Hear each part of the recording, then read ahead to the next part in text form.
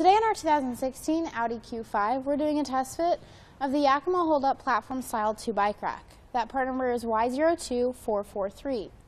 Now we already have our bike secured down. I'm first going to show you one of the key features of this rack. We're going to come here to the back and pull out on our lever while lifting slightly up on our rack. And we'll be able to tilt this fully loaded with our bikes away from our vehicle.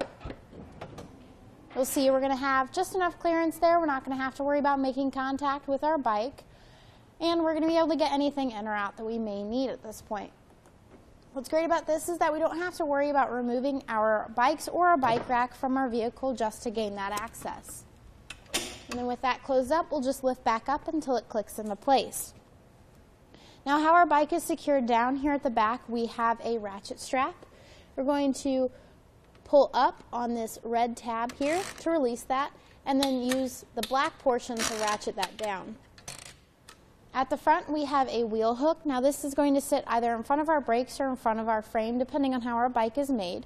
This also has an integrated cable lock at the top to help to prevent theft and tampering of your bike.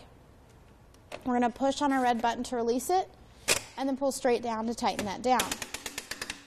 Push that hook off to the front. We could take our bike off and set it off to the side. Now we have a specific way of folding this up into a more compact position. We're going to take our front wheel cradle, fold it back. Our back wheel cradle is going to tilt on top of our front. Then we'll take our hook, pull it all the way to the back, and ratchet that down. Now we'll take a few measurements here. First, overall, what we're adding to our vehicle, we're going to have about 30.5 inches.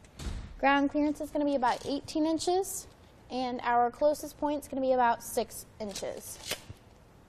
Now again, in this position we can gain full access to our hatch, but we're just going to move on, pulling out on our red pull tab. We're going to fold this up against our vehicle. Not going to have to worry about our closest point in this position. This is going to be great for close quarter situations like parking. We've got about 11 3/4 inches added to our vehicle and about 12 3/4 inches of ground clearance. Now as for our hitch, this is designed to work with 2-inch hitches only. We have an anti-rattle bolt and lock. That lock's going to help to prevent theft and tampering, while that anti-rattle bolt, when tightened down, is going to keep a lot of shake and play out of the bike rack as you head down the road.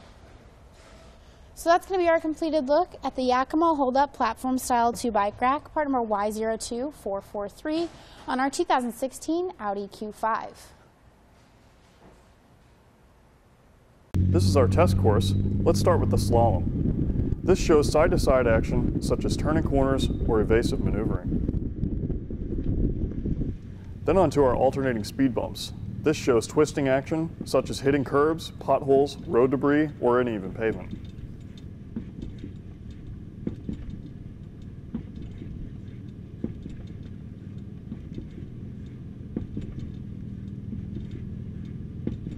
And last of all, the solid speed bumps.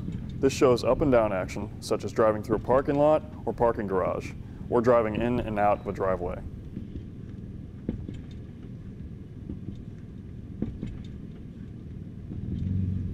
Click the link below to shop, learn more, or visit us at etrailer.com.